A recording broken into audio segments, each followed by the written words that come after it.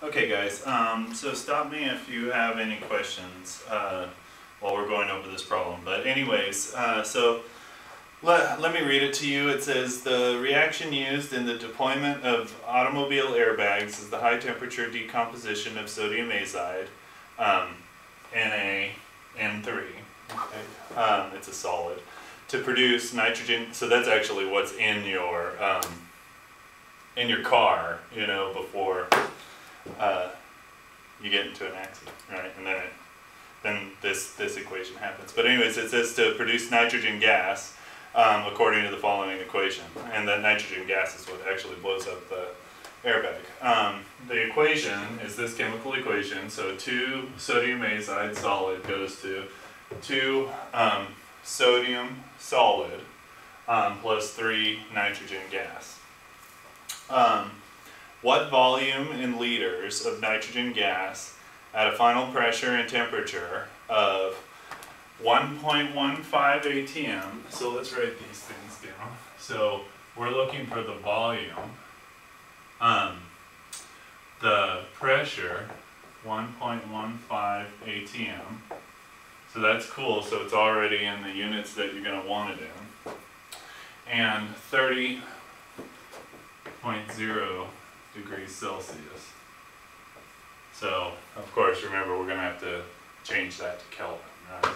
So, when we do that, 273.15, that's going to equal, what? 303.15 Kelvin. Okay, respectively, would you expect to be produced by the decomposition of 45 grams of sodium azide? So, it gives you the mass of sodium azide, 45.0 grams. And remember, grams is not really as useful in chemistry. We need to make it into moles, because that gives us an actual value of the number of units of molecules that we have, okay? So I calculated the molar mass of sodium azide before this problem, so let me just put it in. I calculated it to be 65.01 grams, so we can write that down somewhere. The molar mass of sodium azide, 65.01 grams per mole. So remember, we need to cancel out grams and we need moles, so we're going to put moles on top, grams on the bottom, use that as our conversion factor, right? So 65.01 grams per 1 mole, grams cancel, and of course that's grams of sodium azide, so let's do this problem. So we're actually winging this one, I haven't done this one yet. So 0. And we'll just do it to a few sig figs out. And we'll, at the end, cut it down to the 3 sig figs. Okay, so that's how many moles of sodium azide we're starting with. Okay? So we want to know the volume of nitrogen gas. So how do we do volume? Well, we don't really have a way to do it with those things, but we remember the equation PV equals nRT, okay? And you guys know stoichiometry from the last chapter. We've done stoichiometry before, okay? So what we can do is put those PV equals nRT, which we learned earlier in this chapter, and the stoichiometry stuff, which we learned from the last chapter, together and figure it all out. Okay, so we know the mass, or this is now the number of moles of sodium azide. Right, so it's 0.6922 moles. Okay, and we're looking for the number of moles of nitrogen.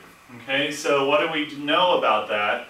That there's a ratio of 2 to 3 of sodium azide to nitrogen and the number of moles, right? Because the chemical equation tells you the number of moles.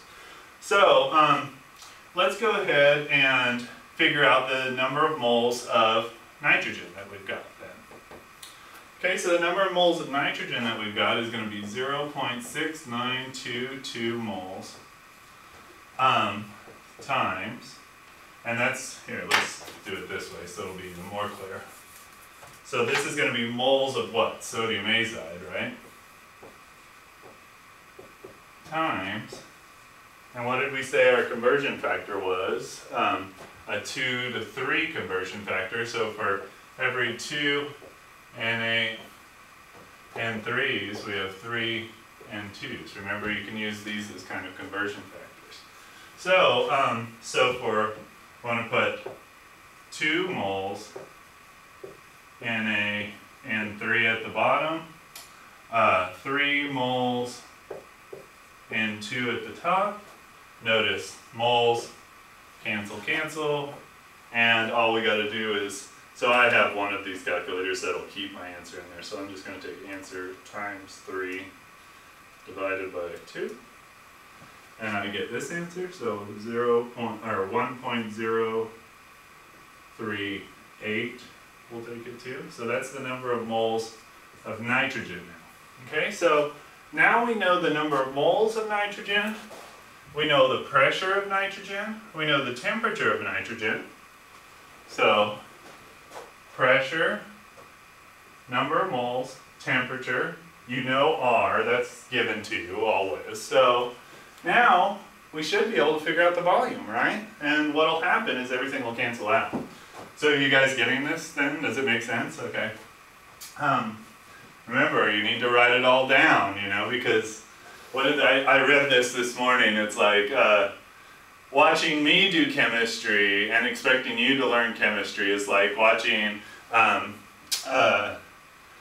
what do you say, aerobics instructor do aerobics and expecting yourself to lose weight, you know? So anyways, so let's just isolate the variable that we want, right? So we want V isolated, so we'll divide both sides by P. Cancel. So what do we have?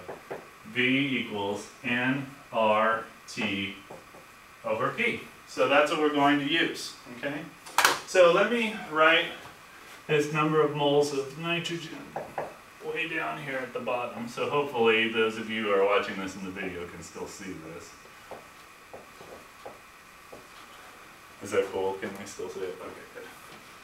Okay, and I'm going to erase all of this stuff because, of course, I'm going to need this part of the board.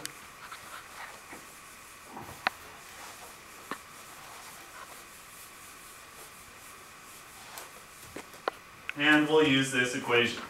Okay? So the volume of nitrogen is going to be the number of moles of nitrogen times R times the temperature of nitrogen over the pressure of nitrogen. And so let's just plug and chug now. So number of moles, 1.038 moles. So R, remember, it's given to you, but it's given to you in that like text message. Whoops. I should have looked at it before. 0.0821 liters ATM over 1 mole Kelvin. So remember, that's the way I like to write it, so we can cancel things out. So it makes it easy.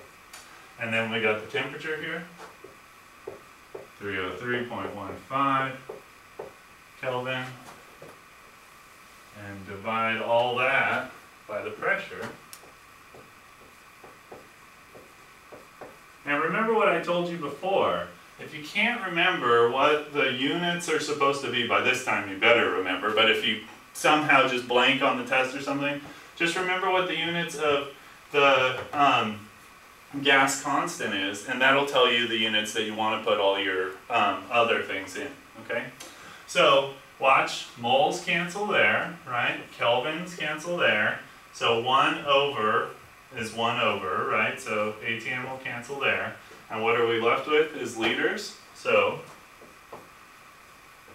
and that's what we wanted because it asks what's the volume of nitrogen in liters. So let's do it. So times 0.0821, enter, times 303.15 divided by 1.15. So what did I get? 22.47.